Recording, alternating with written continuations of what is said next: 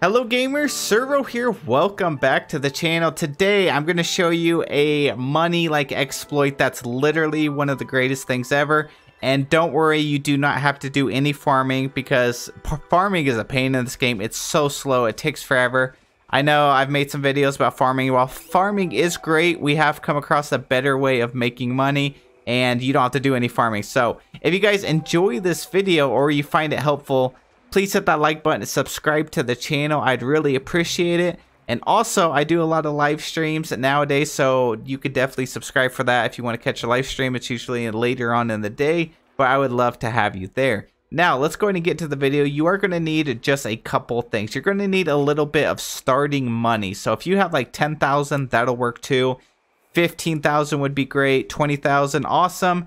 And you know, at the higher amount of money you already have, it's going to help you. So if you have like 50,000, you're really going to be making a lot of money. So it takes some money to make some money, but this is the setup that you're going to want. You're going to need to take your restaurant, the Remy restaurant, which you can find over here in the plaza. It's at the top right. You could just pick it up and drag it. If you don't know how to do that, F on the keyboard, go to your furniture tab, and then just scroll out, click on something. You can move it around and we can move it back too.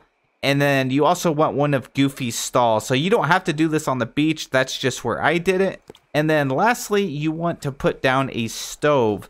So this is the one that came in my house. You can craft another one, but it's going to take some iron ingots, so I don't recommend it.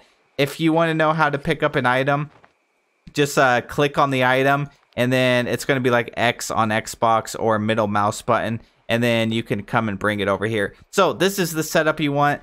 The restaurant, a Goofy stall, and the stove here. So what you want to do is go inside here and we're going to purchase some ingredients. And this is where I said it takes some money. It smells like magic. So these are the ingredients we're going to be buying. So we're going to buy however much we think we can afford. So I have 23,000. I'm going to buy like 15 of these.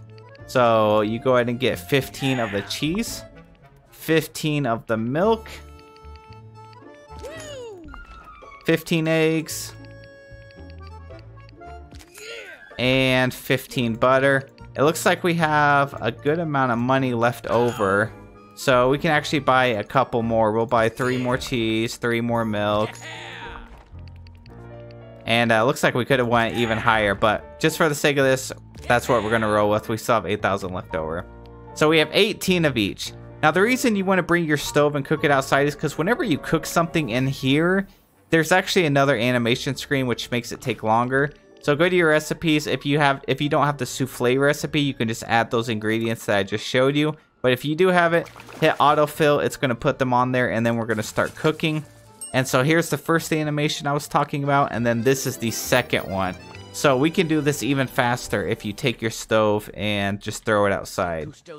So we're going to take the ingredients that we just purchased and we're going to cook up all of those souffles and then we're going to sell them. And that's it. You can keep doing this over and over and it's literally like printing money. It's going to be every time you create or craft some and sell it, you're going to get more money, and then you can go buy more ingredients on the second time, sell those, and it's all profit. So it's really, really awesome.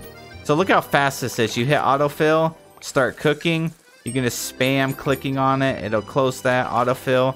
And you can get through a stack of like 50 of these in less than like 5 minutes. It's crazy.